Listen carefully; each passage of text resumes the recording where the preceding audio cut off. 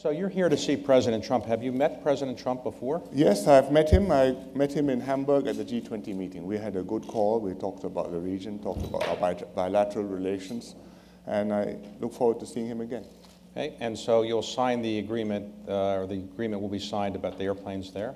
Yes, SIA is signing it with Boeing. It's a private agreement, but it's emblematic of the relationship and of what we hope America will get in Asia and why America has a great interest in what's happening in Asia. So TPP, as you mentioned, was not agreed to by the United States, but the countries that signed onto it in Asia, they are going to move forward without the United States in effect? Well, we are talking to one another about how we can move forward without the United States. 12 minus 1 should be 11, but when you make 12 minus the biggest one, you're not quite sure what the remainder is. And it's complicated because it was a deal which was on the basis that America would get something considerable out of it, the other countries would get something considerable out of the US. And overall, when the US joined, it fundamentally shaped the structure of the package. And now we've taken out the US, and the rest of us, having made all these arrangements to satisfy Mike Froman. And now that Mike Froman is not there, why are we still doing that? Well, we are trying to work out a package which makes sense. I hope something can be worked out. We've been talking about it. I see that the new New Zealand Prime Minister has some thoughts on this. We'll have to see where she lands. Okay, so the main message that you want to convey to the President today is what? That Asia is important to the United States. Asia depends on the United States. There's a lot we can do together and a lot that you can contribute. And your policies need to be based in political support in America, but I hope it will be possible to develop that support in order to pursue policies which will benefit America for many decades, as you have done in bipartisan way for many years. Now, historically, Singapore has had a very close relationship with the United States and still does, but also has a close relationship with China. So which country is more important to Singapore, United States or China? I think they are both very important. The President Xi Jinping last year talked about overlapping circles of friendship, and we hope to be in that overlap. Okay. Now, you were in China recently. You met with the four most senior Chinese leaders. What impression do you have of what Xi Jinping wants to do in his next 5 years? They were busy preparing for the 19th Party Congress. I was there just a month before that. The Congress is in progress now. Xi Jinping has made the main speech at the beginning. He's laid out a comprehensive agenda which goes well beyond the next 5 years and stretches to 2050 of all the things that she'd like to do for China. And these are none of them earth-shaking new goals, because they've been talking about them for some time, whether it's economic growth, whether it's improving the living for the middle income, whether it's talking about social support, whether it's environmental, whether it's anti-corruption, or most important, and item number one, whether it's continuing vitality of rule of the Communist Party of China. So when you were growing up, your father, as I mentioned earlier, was the first Prime Minister of Singapore. Did he say, I want you to go into government, or did he say you could do whatever you want, or did you? No, he didn't plan for me to go into government. When I was about completing high school, I wanted to get a government scholarship because all the good students wanted government scholarships. And if you didn't, you thought something was wrong with you. And I got a government scholarship. And then a year later, we were building up the armed forces at that point, and the armed forces needed talent. And they introduced an armed forces scholarship, which is something new. And I decided to apply for that. My father encouraged me. So I went to Cambridge on an armed forces scholarship. And after that, I came back and served in the armed forces. Some years later, I spent a year, which not many of you, and a place not many of you will have been to, which is in Fort Leavenworth in Kansas. And there's some people in Washington who probably have spent time there. Now I have kindred souls. So some of them went to Quantico. Right. Okay. And that was where I was headed. And beyond the armed forces, well, we didn't think quite that far, but probably somewhere in the civil service or in the public sector. But in 1984, or around then, my predecessor, Mr. Goh Chok Tong, who was then my minister in the defense ministry, asked me, he says, would you be prepared to come into politics? And my wife had just died, and it took me a while to think over, but I said, yes, I will do that. So I resigned from the army, stood for election, was elected, I went into government, and I've been there for now more than half my life. Okay, and did your father tell you this was a difficult line of work, or he didn't discourage you, your father? No, he didn't discourage me, but he did say it's going to be difficult because I'm his son, and people will make comparisons. So now you have announced, I think, publicly that after the next election, you probably will not stay for a full term. Is that correct? No, I do not want to stay the whole term. I've said that soon after the next election, I strongly hope that there will be a successor ready and in position to take over from me, and I really shouldn't be Prime Minister beyond 70 if I can help it at all. So when you do step down as Prime Minister, what might you consider doing? I will think about it then. Okay? No. I hope I will still have something valuable to contribute. No private equity positions for you? No. So today, can you explain to people who haven't been to Singapore how Singapore is managed with a relatively small population, 5.6 million people, to become one of the economic powerhouses of the world, really? You've got, I think, the third highest GDP per capita in the world. How did Singapore do this from a running start in 1965 when Malaysia didn't really think Singapore could actually grow very much? Well, first of all, our backs were to the wall. Either we did this or we died. And there were a lot of people who thought we wouldn't do this, and there were some people who hoped we couldn't do this. So we decided we'd show them. So we got together, we worked hard. We pursued policies which at that time were unconventional, and in particular, we decided to allow ourselves to be exploited by multinationals. Because in the 1960s, the conventional wisdom was that multinationals were evil, they exploited the populations, and they were to be kept out and kept down, and you should promote your own indigenous economic development. And we decided if by exploiting us, they created jobs for us, and they generated markets for us, and they brought in technology and organization, I think so be it. And we were very happy to do that, and it led us to take off. So that was one very important factor. A second important factor is that we built up our armed forces through national service, a draft, and every male citizen, age 18, will do national service for 2 years, at that time 2 or 3 years. And we built up a credible armed force, and Singapore was seen as being defensible and not just a walkover as had happened during when the Japanese invaded. And in the process of building up an armed force through national service, we also built a nation, because the people, having served together with comrades of all different walks of life, came out, and it changes your attitude towards the country. Well, today, who do you see as your military rival that might actually invade? Well, one of the reasons we have so many friends is because we have a good armed force. Okay. And now let's talk about inside the country. You have a reputation for producing students that score extraordinarily high on math tests. Is there something that Singapore is doing in its schools that have such high math scores from your students? We are not sure. I think our students work very hard, and the parents put a lot of emphasis on education. That's one part of it. Another part of it is that our math curriculum, somehow we seem to have found the right formula for the right combination between drilling and thinking. Because you do need to learn certain things, and at the same time you do need to know how to jump out of the box and solve problems, and we seem to have got the formula right. And other countries, including some American jurisdictions, have tried out our textbooks and seem to be happy with them. Now, you were a math student yourself, is that right? Yes. And are you an expert still in math, or can you keep up with what the students are doing today? No, I'm a voyeur. I just read what mathematicians do and wish I understood what was up.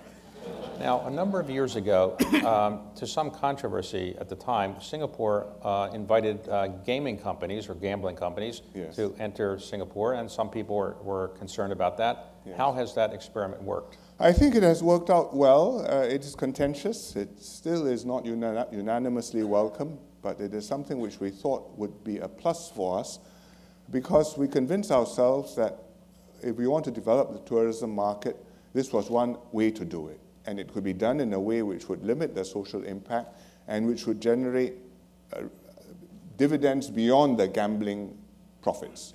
Because it's really a comprehensive resort. You've got conventions, you've got hotels, you've got retail, you've got restaurants, you've got shows, you've got a lot of other activities and spin-offs which make sense. And so we decided that we could take the chance. Our people were already exposed to gambling. There's all sorts of gambling legally happening in Singapore. There's gambling online, which is impossible to shut out. There's gambling illegally, which happens all around us. And well, we are not that virginal to be impossible to be exposed to temptation. So we decided to allow this. We made a market solution. We said if you are Singaporean and you go into the casino, it's $100 for 24 hours of exposure. It's a fee paid to the government. So in other words, if you're a Singaporean, you pay extra. If you're from China, you don't pay extra. That's right.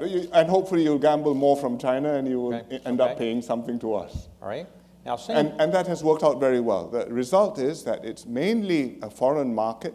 The impact on Singaporeans has been limited, and the impact on jobs in terms of GDP, in terms of revenues, has been considerable. Right. So I say it's a plus. Have you ever been in gambling yourself? Or? I went in once to take a look. Okay. I paid $100 and was very regretful that I didn't do anything with it. Okay. Now, Singapore, years ago, received some international attention. I think your father was against chewing gum.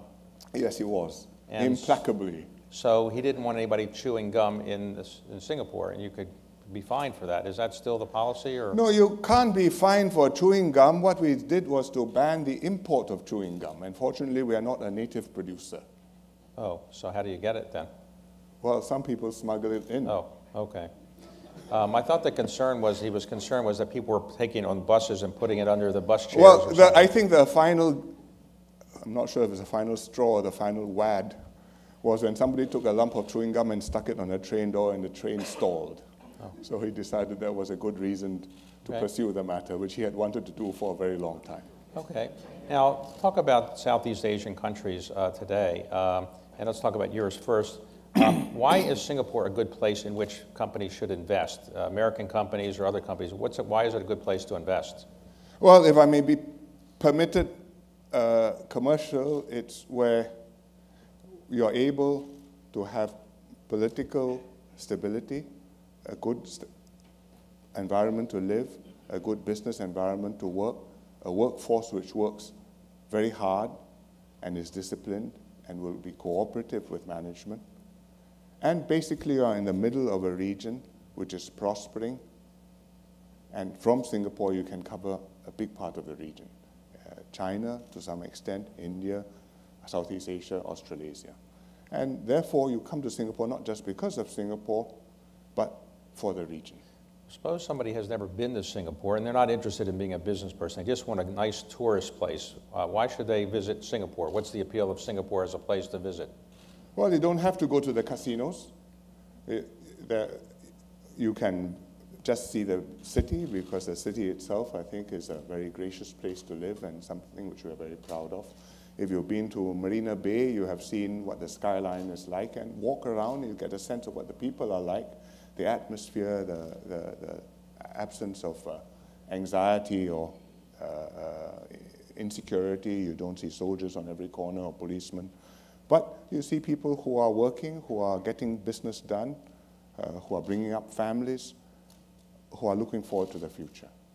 And do you have a lot of Americans living in Singapore now? Oh, huge numbers. I think you have one of the biggest American schools in the world in Singapore, which is a very good one. They send a lot of students to Ivy League, so that may be another reason to come. Right. Okay, so one of the, your neighbors, let's talk about your neighbors. How is Indonesia as a place to invest, and is that a growing economic power in the region? It's a big economy. They have 250 million people. They have a lot of natural resources. The government is working hard, trying to bring in infrastructure investments, trying to bring in natural resource investments, trying to create jobs because the population is still growing quite rapidly. Their costs are low. The environment is progressively improving. but it's a big country, and those things take time. But we have very big investments in Indonesia. We are one of their biggest foreign investors. And when you say investors, this is through the GIC or through? No, well, GIC will have some proportion of their portfolio in Indonesia, as they are globally diversified. Temasek has some in Indonesia too, but a lot of private sector investments are in Indonesia. Now, for those who aren't familiar with GIC, it's more or less your sovereign wealth fund. The GIC is a sovereign wealth fund. And it's generally considered to be about the best managed in the world. It's been around for quite some time now. What is the reason for its success, would you say? I'm not sure we would put ourselves as best managed. We benchmark ourselves with other countries. I think there are 2 or 3 factors which make it work. One, we made it a company rather than part of the government or a quasi-government organization, because that means you can set it up on its own terms, you can pay people properly, you can generate the right incentives and bonus structures and corporate culture in order to manage this fund, not like a private fund, but as a custodian, as a steward on behalf of future generations of Singaporeans. So that's one part of it. A second part of it is that we treat this religiously as a fund management outfit. We do not use them as an agent of national service or of government state policy. So if the government wants to take money to subsidize an industry or wants to use some money in order to pay for some benefit for the population, well, we vote money on the budget. And then we take the money back, it's ours, we decide what to do with it. But when GIC invests, their remit is long-term risk-adjusted returns. And strictly that. So they don't worry about a political overlay. Our job is to protect them from the politics so that they can do a professional fund manager's job. And that's very, very hard to do inside a government. Okay. So let's talk about your other neighbors, Malaysia. Given your success, does Malaysia ever say maybe you would like to reunite with them, or they want you back now, or not? We don't often discuss such possibilities.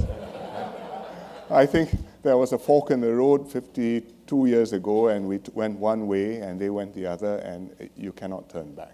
They've gone further in their route, and we have gone further on ours. And if we came back together, I think we would cause enormous difficulty to each other. Okay. Now, let's talk about Japan. Mr. Abe was, in effect, reelected, with strongly reelected. So how big a presence is Japan now in Asia relative to China?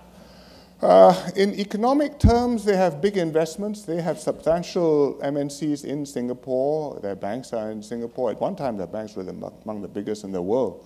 Now less so, but still significant. The Chinese are beginning to invest outbound, and they're also present in Singapore, not yet to the same degree. In terms of regional presence, I think the Japanese do a significant amount in terms of ODA, foreign aid, diplomacy with Asian countries.